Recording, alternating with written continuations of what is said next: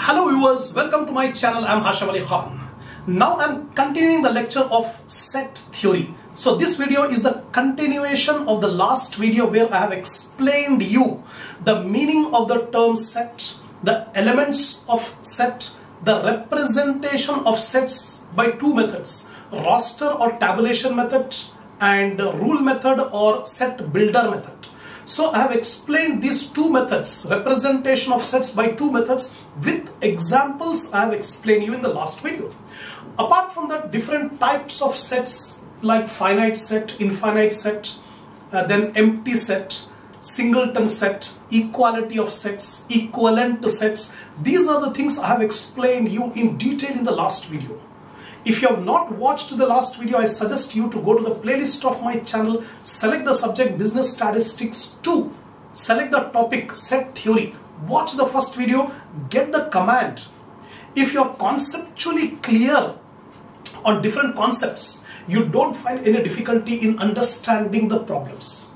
So if you want the thorough knowledge, if you want the complete grasp on the topic, watch the video once, twice, definitely you can enjoy learning by watching these videos.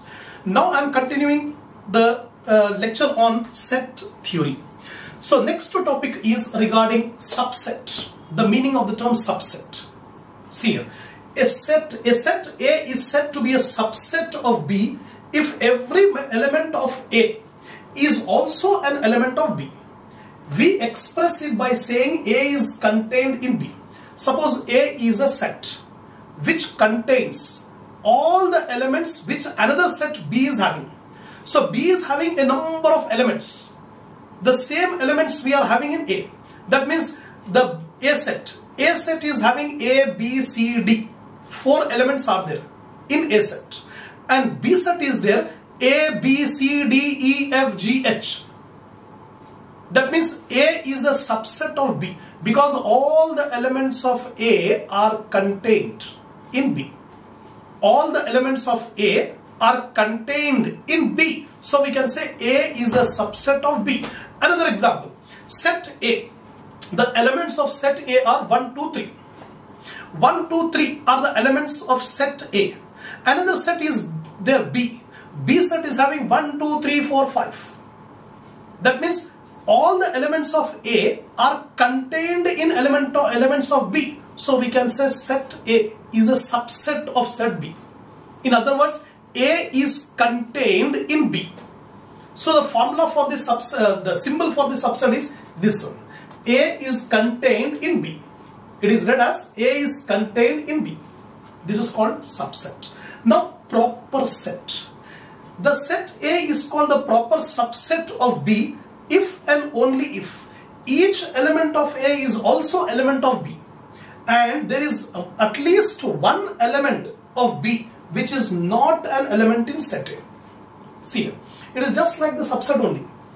Proper set means a set A is said to be a proper set of set B when all the elements of set A are contained in set B, and apart from that at least one element should be there which is not in set A. Which is not in set A. Example, A, B, C. Three elements are there in set A. A, B, C. 3 elements are there in set A. Now another set B is there. It is having A, B, C, D, E. 5 elements are there. A, B, C, D, E. Then we can say A is a proper subset of B because all the elements of A we are having in B, and apart from that B is also having some extra elements. Some extra elements are there in B.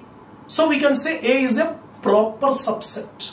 Next, universal set. Now I am explaining about universal set. It is a non-empty set. Non-empty means it is having some elements. If there are no elements in the set, it is called empty set. But universal set is a non-empty set. Is a non-empty set from which all subsets for our consideration are derived. From which all subsets of our consideration are derived. So universal set is a huge set, complete set. From that we are drawing a number of subsets. Simple example I will give you. Suppose the universal set are the alphabets of English language. A, B, C, D, E, F, G, H up to Z, up to Z. So all these are the universal. Suppose universal set is the alphabets, English alphabets. Now we are deriving some alphabets and making the set. For example, set A. Set A is having A, B, C.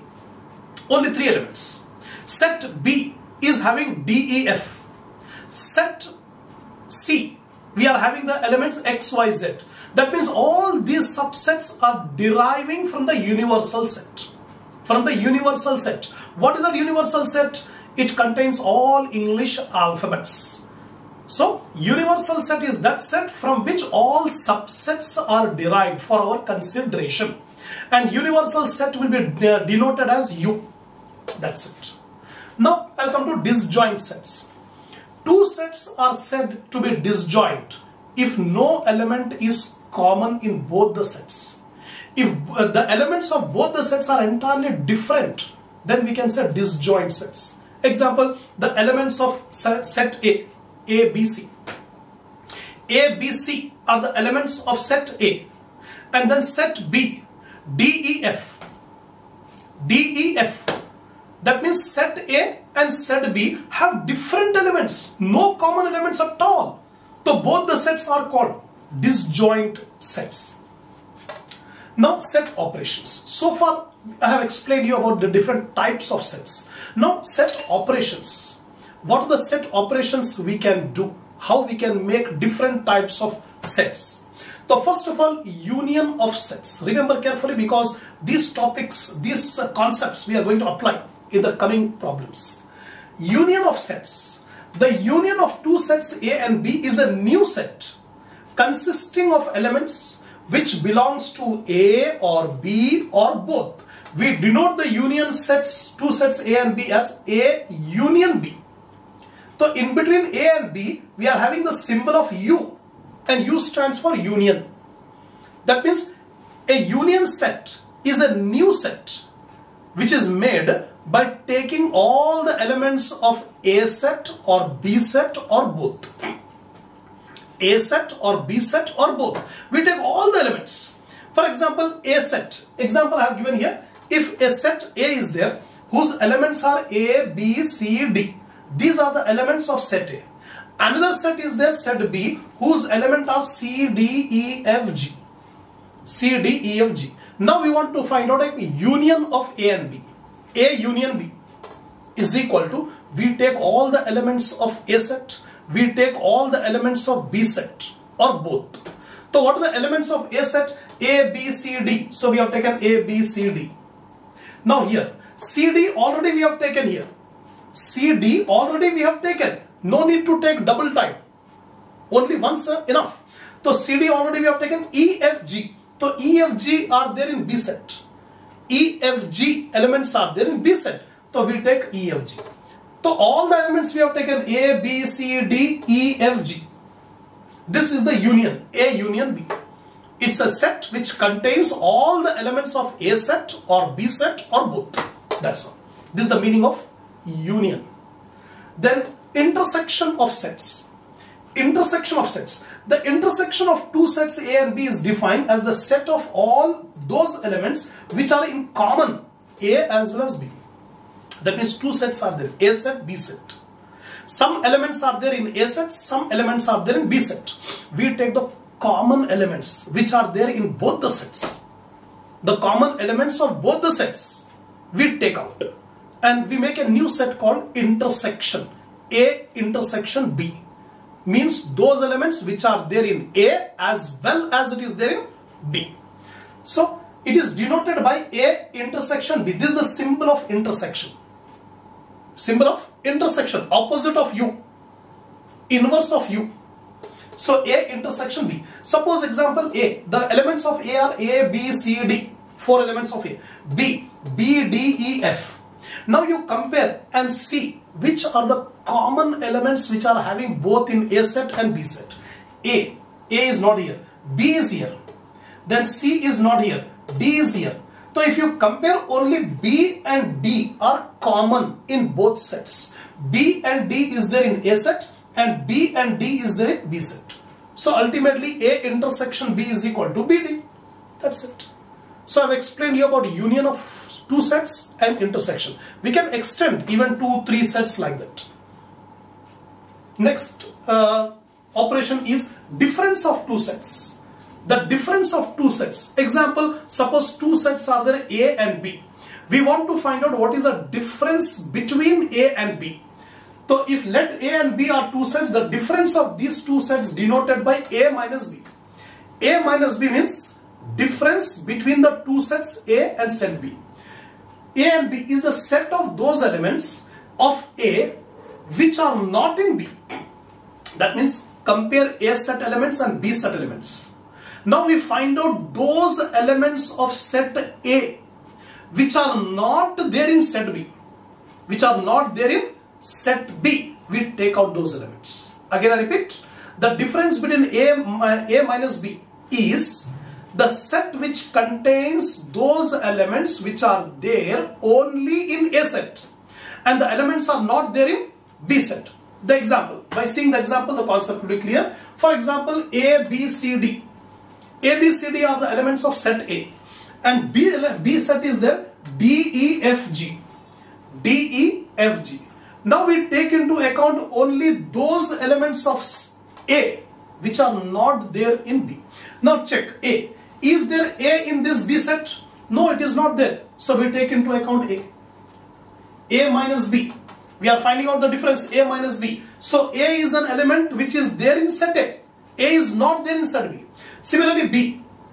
Is the B there in B subset? No, B is not there. So B also will be taken. C. Check, is there C element in this B set? No, C element is not there. We take into account C. D. Check, D element is there in B set? Yes, D element is there. So D should not be taken. So A minus B is equal to A, B, C. That's it. This is called the difference of two sets. Next comes to complement of a set.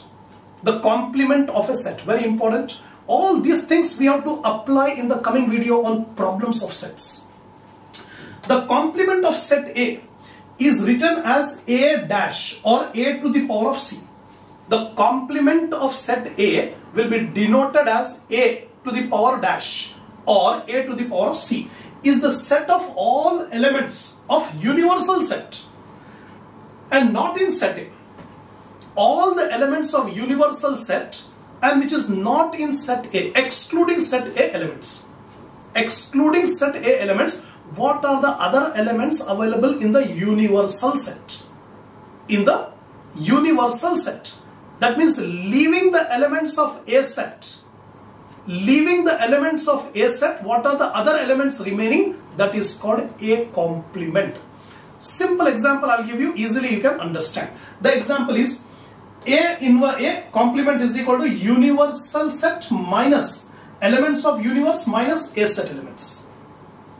Elements of universal set minus elements of A set. You will get A complement. Example, let the universal set be the English alphabets and let A is equal to A, B, C, D. Very easy example I am giving. Suppose the universal set are the English alphabets. English alphabets are A, B, C, D, E, F, G, H up to Z. So 26 alphabets are there from A to Z. So this is a universal set. Now one more set is there, A set. A set is having 4 elements A, B, C, D. 4 elements A, B, C, D. Now we want to find out the complement of A.